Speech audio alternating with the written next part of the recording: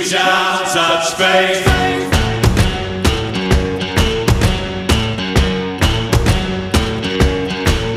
Hi guys, hopefully the fifth time is the charm. On Friday, Tony Ferguson inked his bout agreement to face Khabib Nurmagomedov in a lightweight title fight scheduled for a UFC pay-per-view event on April 18 from the Barclays Center in Brooklyn. Nurmagomedov had already signed his contract earlier this week. Multiple sources confirm the fight is signed, sealed and delivered when speaking.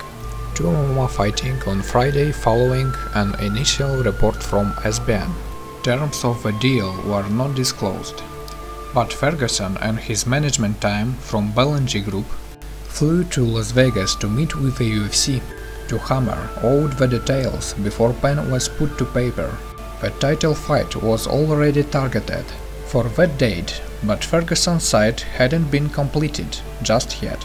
Now that he's signed, the title fight can move forward, as scheduled, as Ferguson looks to hand Nurmagomedov the first defeat of his professional career, now more than 4 years after they were initially expected to meet. Nurmagomedov will face Ferguson with the lightweight title on the line in the main event on April 18, while the event hasn't been named yet. It's currently expected that the card will be UFC 249, although the promotion has not finalized that. After the beat Magomed Sharipov last time fights, many people were critical of one thing: his cardio.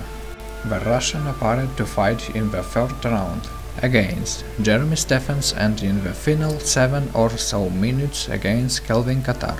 Magomed Sharipov has yet to fight in the 5th round, and many fans want to see that happen before he fights for the title, especially because champion Max Holloway is known for his cardio, some with title challenger Alexander Volkanovski. Now the Russian took to Instagram to respond to some of his critics over his cardio problems. Many criticize my endurance, without thinking about how much energy and not standard work in a battle can take. I always strive to please my fans, but of course, we will tighten the functionally anyway. Entertainment in battle or a simple victory without risk? What would you give priority? Conor McGregor has sent a message to Donald Cerrone after the UFC 246 bout has been reported. On January 18, two will share the octagon in the main event, in what will be a welterweight bout, and serve as the Irishman's return to the octagon. Cerrone took to Instagram to share a message with his fans, where McGregor replied to the post: "Let this soak in. This will be my 51st MMA fight, and I plan to add new numbers to all this list come to January 18. I hold the all-time UFC record for wins with 23. I hold the all-time UFC record for finishes with 16.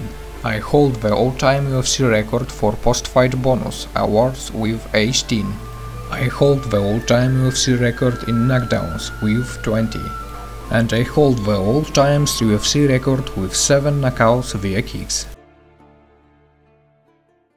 Along with 40 plus other trainers, and we'll have 120 days to take a wild animal and turn it into a show horse. She's nice. She's nice looking.